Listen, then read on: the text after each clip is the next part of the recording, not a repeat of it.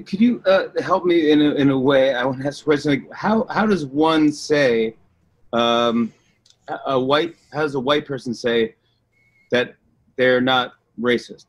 I know you have. I have done things in my life I recognize as racist today. I would not do them again. They were neither intentional or even conscious, and yet they wounded other people nonetheless.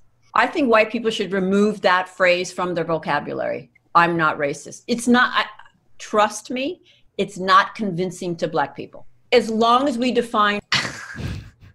So I know we established that already. What's the thing that is convincing? Yeah, Jimmy Fallon's like, so how do you say you're not racist? Yeah. And she's like, well, you can't. That's the answer to the question. It's like, oh my God. You can't. That's her answer to the question. It's hilarious. You just have to live with it, Jimmy. I'm in front of a mixed race group. And I asked the Black people in the room a kind of rhetorical question. How often have you attempted to give a white person feedback on their inevitable and often unaware racist assumptions or behaviors and have that go well for you? Never is the answer to that. Nobody wants to hear that nobody wants to hear that shit, dude. How often have you had a conversation with someone where you accuse them of being a Nazi? Yeah, exactly. And it's gone well. Like, can you imagine, like, you have a Black friend over, like, there's Black writers all the time at Deadline Junkies. Can you imagine if I decide to have a conversation with them about, like, I'm so glad that you didn't turn to crime. I'm so glad that that you decided to become a writer and not, become a criminal. I know. It's so nice that you could escape your culture of criminality. I feel good for you. Well, no, see, this is even worse.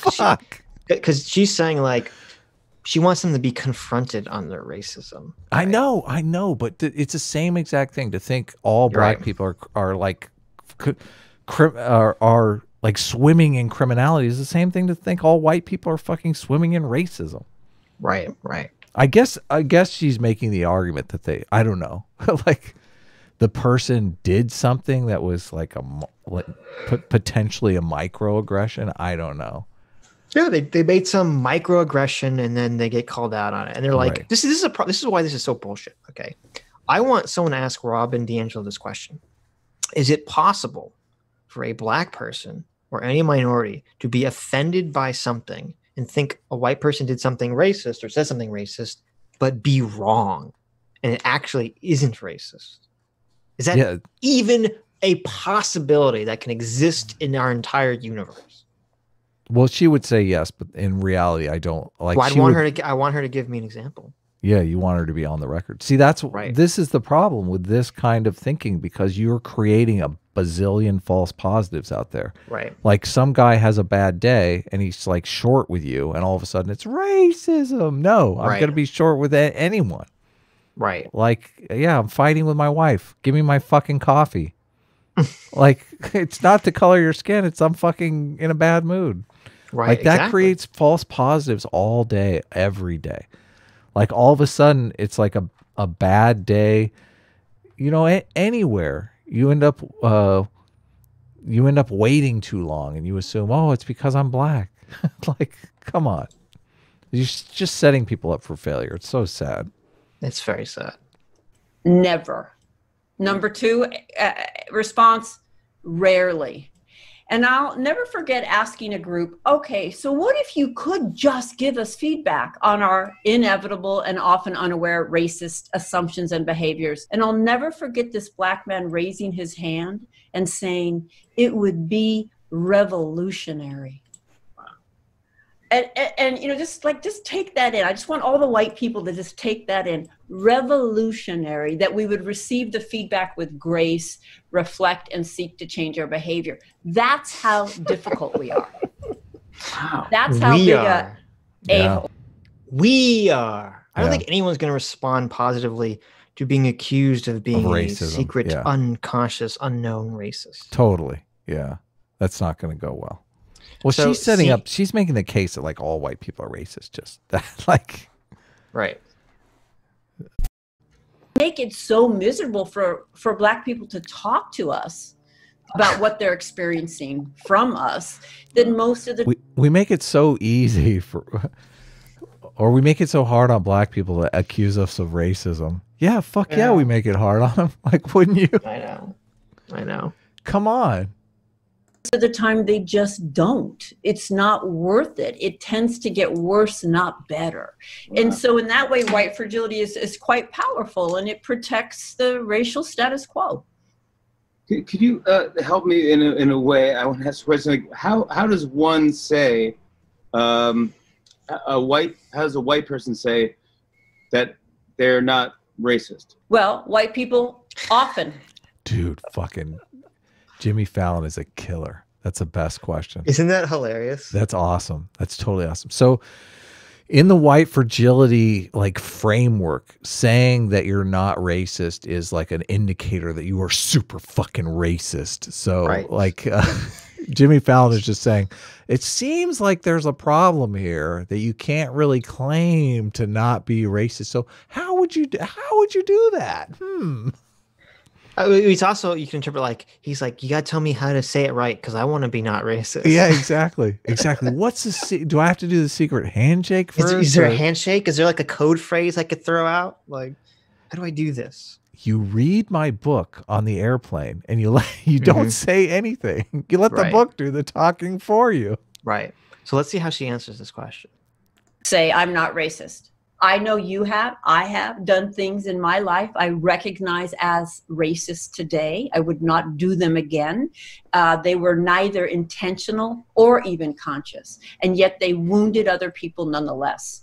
I think white people should remove that phrase from their vocabulary. I'm not racist. It's not, trust me, it's not convincing to black people. As long as we define... So I know we established that already. What's the thing that is convincing? Yeah, Jimmy Fallon's like, so how do you say you're not racist? And she's like, well, you can't. That's the answer to the question. It's like, oh my God. You can't. That's her answer to the question. It's hilarious. You just have to live with it, Jimmy. You have to live with it. You have to live with it there in your heart. Yep. Racism as individual intentional acts of meanness, then I would agree with you that most white people are not racist. He has like no clue what she's talking about. He's just like staring into the abyss of like misery. I don't understand this too, because dying inside. Like they seem to be saying that having, like, putting up some facade of respect or niceties is not enough. That like you really have to feel it in your heart. And I'm sorry, like there are so many people that just bug the fucking shit out of me. Like it's everything. It takes everything inside of me to maintain the niceties, and I do it because I want it to be. You know, I want things to go nicely. You know, I want things to be comfortable for me and other people. Right. But it's almost like, no, that's not good enough. Like you have to feel it in your heart. That seems like a big ask for most people. It's a big ask. Yeah, it is. What the hell?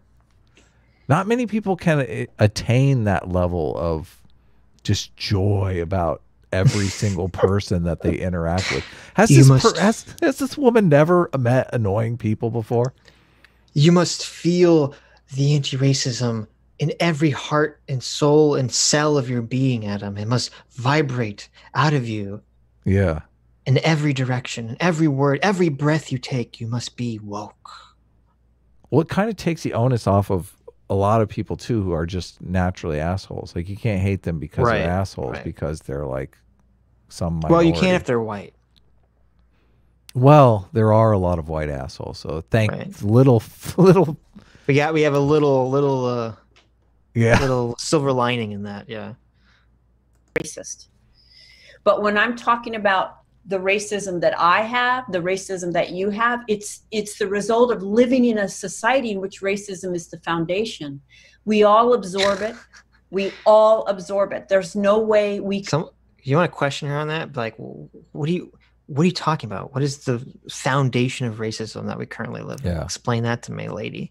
This is how I equate this to being a religion and how them talking about God. Because, you know, a religious person would say, you know, God is the foundation of reality. Like you gotta take it on faith. Yeah. Yeah. You can't like reality is undiscernible without God. Are you American, Adam? Yeah. Then you must be born in a racist society. I know, You just have to it's so accept the racism in your heart and your soul. Sorry, dude. I'm not like, I didn't grow up your religion. I'm not going to be your religion. You crazy. You fucking Scientology motherfucker. Blasphemer. Expel the non-believer. Racist, racist. Burn him, burn him. I mean, this is so weird because it is like we're being taken over by Scientologists and everyone's just like, can you imagine if all of the woke companies came out and made you like change your profile picture to some Scientology thing? Like, and if you didn't, like, you were chastised. You had to put Xenu on your avatar, yeah. Like, what the fuck? I just don't understand. People are so, I mean, it's funny because they've created this society, and it's kind of a good thing that they're abusing because people should be ashamed to be racist. Like, that's a good thing. But then to turn little nonsense into you're a racist, like you're literally damaging something it took like generations to build. Right. It's so isn't evil. Right. No, that's a great point. Isn't the fact that the term racist is so toxic that people are so afraid of being labeled a racist? Isn't that like an indicative sign that society has progressed so much in terms of race issues? Yeah. Yeah. It's a sign of success, and they will just want to come out and fucking shit all over that. Yep. They want to say, now that we've got you by the throat, let's just twist that knife a little more. Racist, racist. We could exempt ourselves from it. And so we need to change our question from if I'm racist, to which most white people will say no, to how have I been shaped by the forces of racism I was born into, and how is it manifesting in my... How is that not God talk? I swear to God, just substitute God in for racism and all this makes perfect sense. Yep. I'm serious. My life. It's a really different question. Yeah. But if I ask if, and the answer is no, what further action is required of me to challenge racism? See, nothing. That's the key here. This is exactly the key with the P plus P equals R shit. All of this theory is bullshit. Okay. It's all ends justify the means stuff. It's all, I want to motivate white people to act a certain way. Totally. So therefore, I'm going to redefine all these terms to make people inherently racist, to force them to act in a way that I want. Yeah. It's pushing progressive politics. It's like we have this baseball bat now called calling people racist, and we want people to be progressives. So let's use the baseball bat to make them act progressive. Exactly. It's very insidious.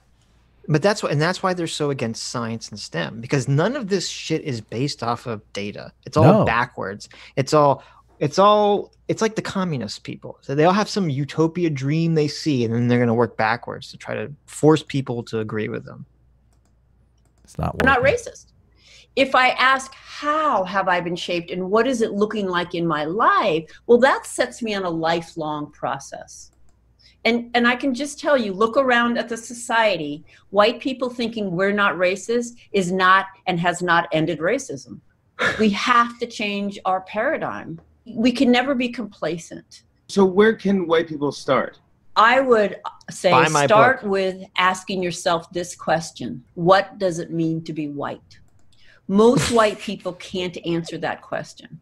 And if I can't hold what it means to be white, I cannot hold. Oh my God, we're both pausing at the same time. And that's a bad thing? Come on. I was going to say that's a great thing. It's a great thing. It's a totally great thing. Why do you want, like... You know who answers the question? Yeah, exactly. Yeah. Who has the fucking answer? Go ahead. You know who has answered the question of what it means to be white? Yeah, go ahead. Who is White nationalists have fucking A. Exactly. Exactly. Richard Spencer can answer that question for you. Why the fuck are you playing right into their hands, Robin Diangelo? You stupid fucking bat. Like, seriously. Seriously. You know who, when they finally ask that question that you're saying, this is the place to start. You know what when they Google that fucking answer for that question, you know where they end up? You dumb fucking bitch. Oh my God.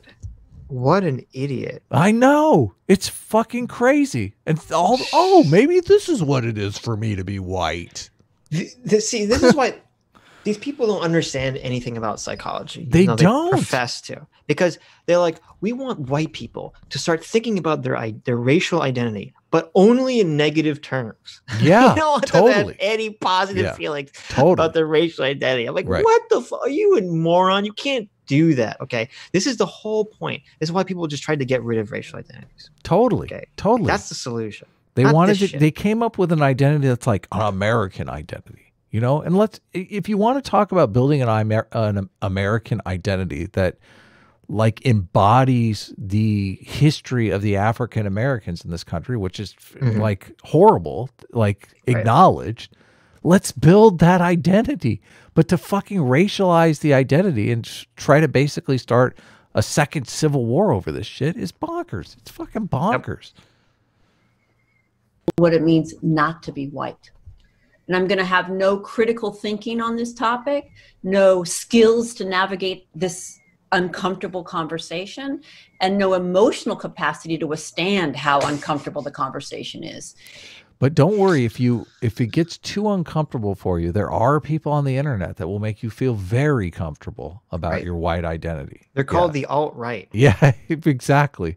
Fucking Robin Diangelo is the fucking alt-right pipeline.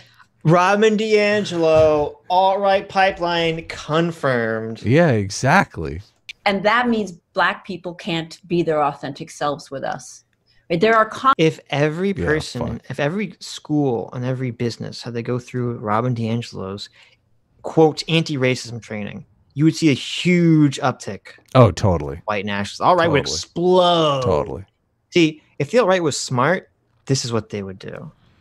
They'd create this. They would make sure that this shit is taught in every. Well, we already said she's like, the twist is that she's a fucking alt-right shill. Maybe she like is. It's making more sense.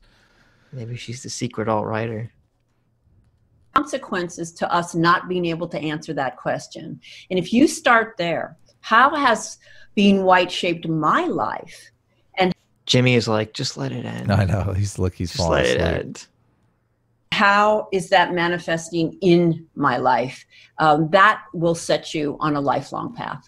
Dr. Diangelo, thank you so much for taking the time to talk to me and being on the I understood none of what you said. He asked her like 2 questions and is like, okay, I'm done. This is garbage. Totally.